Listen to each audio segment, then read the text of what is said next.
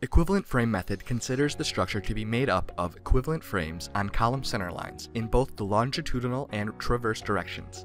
The three-dimensional building is divided into a series of two-dimensional equivalent frames in both directions. The two-dimensional frames, which are centered on the support lines, extend the full height of the building and consist of the columns and the portions of the slab bounded by the panel center lines on each side of the columns.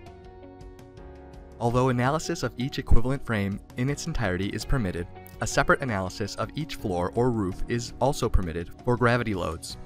In such cases, the far ends of the columns are considered to be fixed. Negative and positive factored moments for an entire equivalent frame are then distributed to the column strips, middle strips, and beams for the reinforcement section in accordance with applicable building code.